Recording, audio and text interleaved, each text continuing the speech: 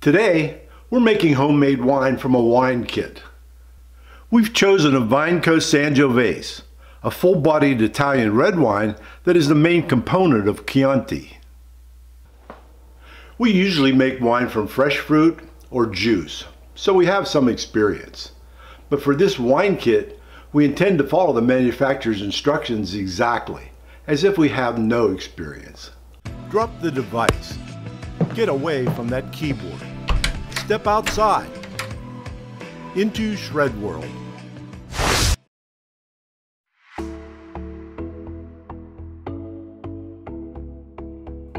Inside the box, we found oak chips, a second packet including the instructions, and a bladder full of juice.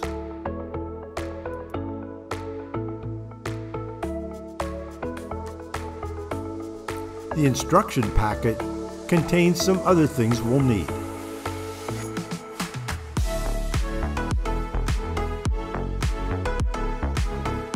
There is chitosan, a clearing agent, the instruction booklet,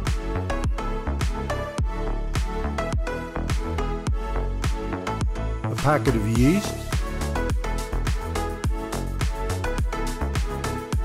a packet of Kiesel salt, which is also a clearing agent, potassium sulfate and sorbate,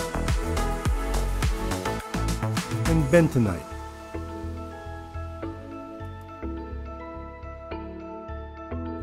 The outside of the box has a list of equipment needed. We will be fermenting in this 9-gallon fiberglass fermentation tub. We'll be using a 6-gallon glass carboy along with a fermentation log.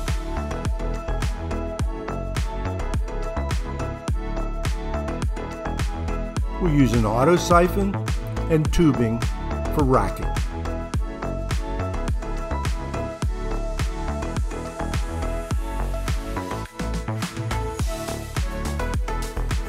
We have a glass hydrometer to measure specific gravity.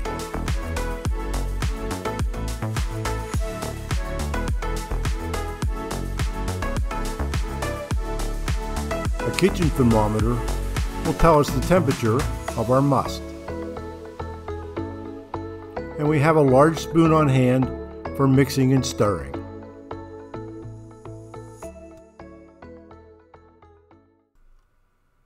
We thoroughly rinsed, washed, and re-rinsed all of the equipment we will use, and then we sanitized it with Star San. We mixed 1 ounce of Star San with 5 gallons of water in the fermentation tub, and then soaked, wiped, or sprayed all of the equipment.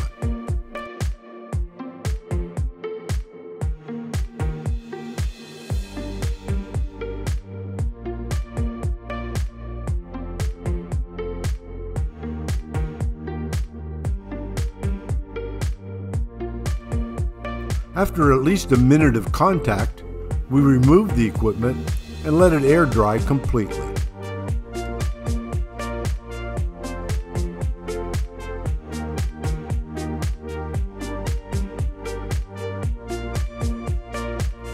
We allowed all equipment, especially the fermentation tub, to reach room temperature, and then we poured in 8 cups of hot water. We stirred in the contents of the bentonite packet and mixed well.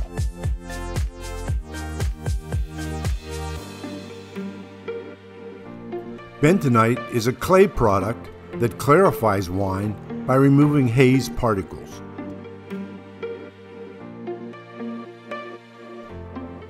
We used a can opener to open the juice bladder, but we kept the bladder in the kit box until it was almost empty to make it easier to manage.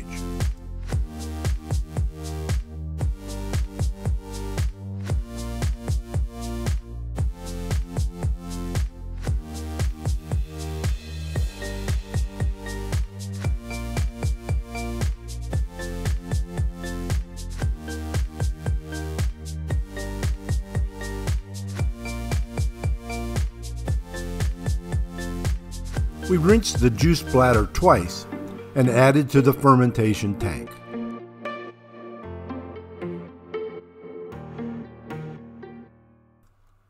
Then we added additional water to make the volume in the tank 6 gallons. We added and stirred in the oak chips.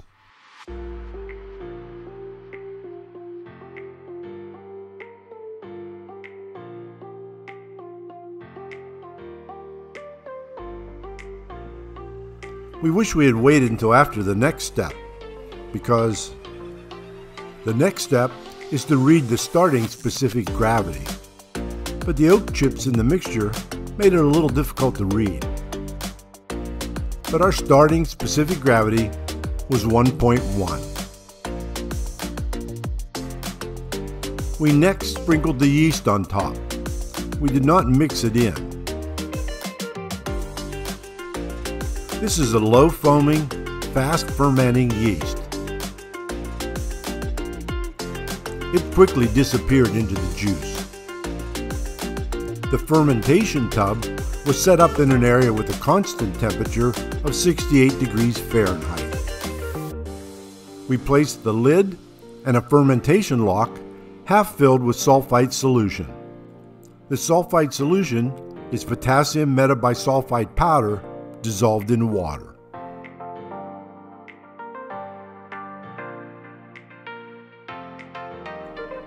By days 3 and 4, you could see the fermentation bubbles, and you could smell the yeast.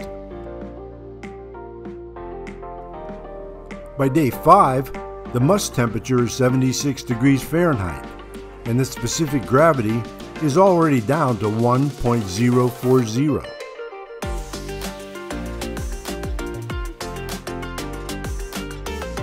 Between days 6 and 10, the specific gravity got progressively lower.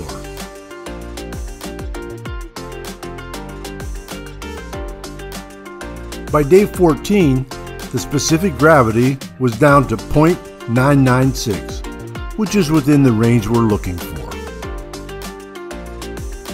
It's time to transfer the wine from the fermentation tub to a 6-gallon carboy.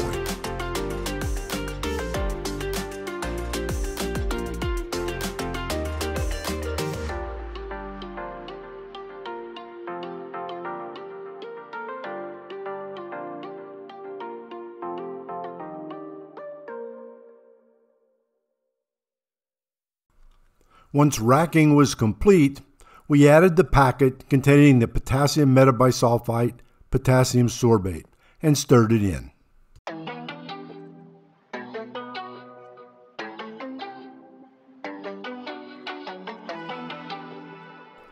Then we degassed the wine by stirring vigorously with a spoon. They make drill attachments to make this process faster and easier, and next time, that's what we'll use. As recommended by the instructions, we tasted and tested the wine to make sure that all fizziness was gone.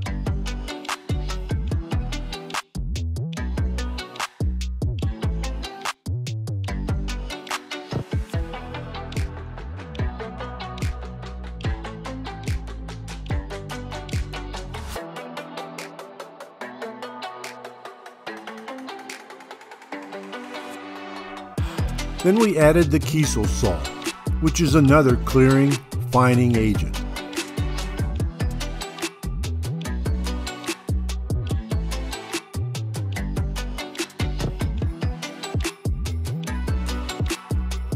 We placed an airlock half filled with sulfite solution and waited for 24 hours.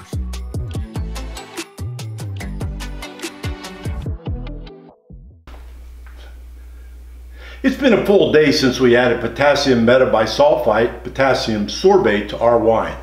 And now it's time to add the last packet, chitosan. Chitosan is a sugar derived from the skeletons of shellfish. It helps to clear the wine by removing particles and also inhibits additional fermentation. We'll stir it in and let the wine sit for another 5 days.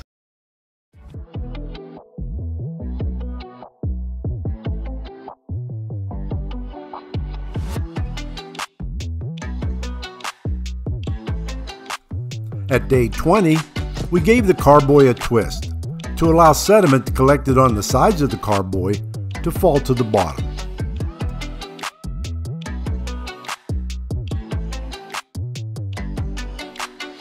On day 28, we checked the wine to see if it was clear. It was.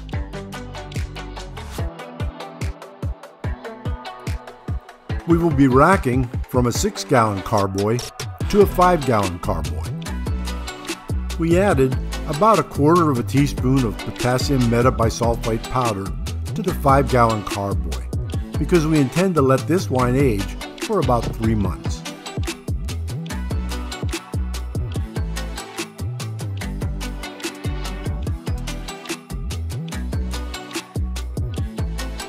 The sediment left behind is called lees, and it's why we rack. It's mostly dead yeast cells.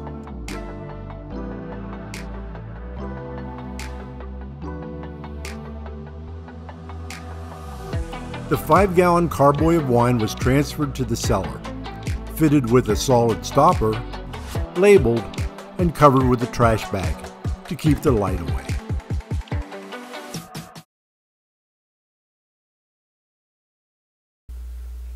Making wine from a wine kit is a fairly straightforward process. If you carefully follow the directions, it's hard to go wrong.